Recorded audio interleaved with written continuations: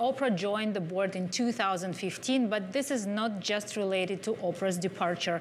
The company posted disappointing guidance for the full year. They expect a big drop in revenue.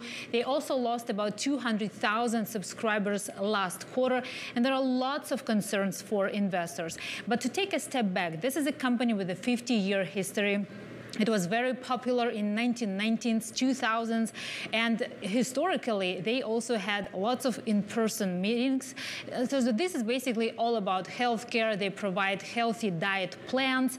But now, as we can imagine, they are facing competition from similar companies as well as GLP-1 drugs. So three biggest concerns for investors. Number one, growth. Number two, liquidity. And number three is leverage. The company was able to get a very favorable refinancing during COVID-19 pandemic, but overall, now it has leverage at 10 times. In terms of cash, in total, they have $160 million cash plus revolver availability. But when it comes to debt, it's $1.4 billion. And bonds minus are trading at a distressed level with yields approaching 20%.